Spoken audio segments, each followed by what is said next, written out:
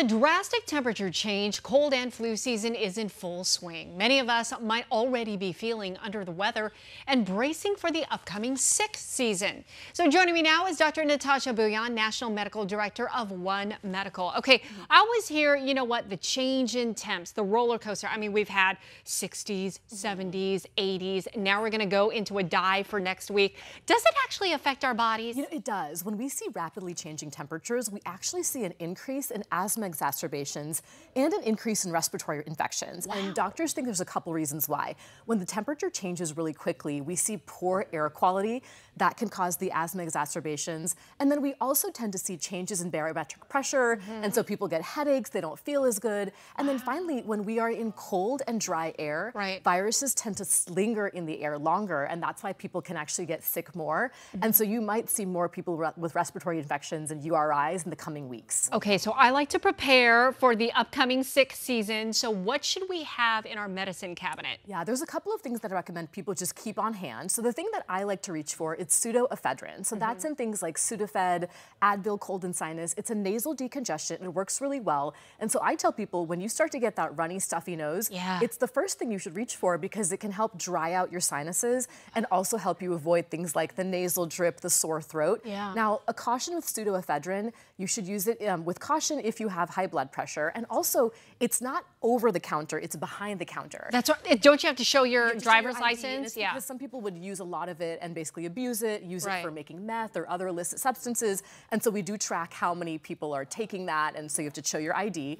You know, the other things I reach for is for a cough. Guaifenesin is good for a wet cough because it's an expectorant, whereas dextromethorphan, the DM medication, that's good for a dry cough because it's basically a cough suppressant. And so kind of distinguishing those two.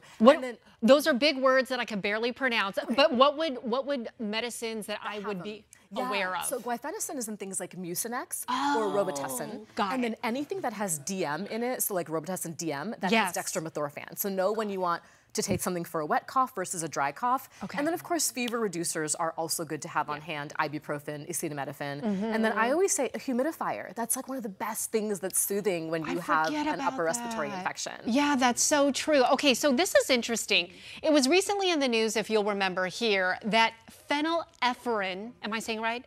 Phenylephrine, that the FDA apparently is considering a ban on this drug because apparently new evidence showed that it's no more effective than a dummy pill. So this is, you know, a big deal, very concerning.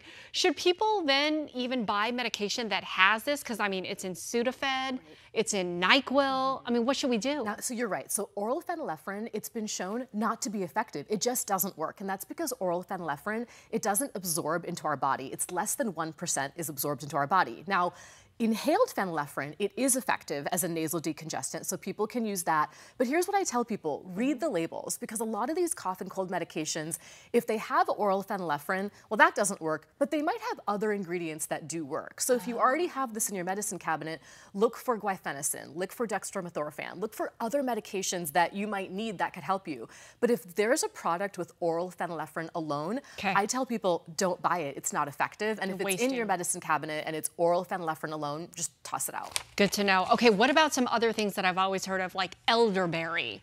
You know, what else is there? Echinacea. Yeah, you know, unfortunately, these supplements, they don't have a lot of evidence behind them. There's some research studies that show it might shorten the duration of a cold, but there's a lot of other studies that show it doesn't make a difference. And so when people want supplements, I always say zinc and vitamin C, those two are key. Those can actually shorten the duration of a cold if you take both of those at the first sign of a cold. So I always have those in my medicine cabinet. First sign of a cold, but not like preventative. It's not like if I were to take zinc kind of, I don't know, daily, it won't do much. And there's evidence that shows there's people that take zinc and vitamin C daily, and it doesn't prevent you from getting a cold. It only reduces the duration if you take it at the first sign. Right at the beginning. All right, great information, Natasha. Always great to have you. Thank you.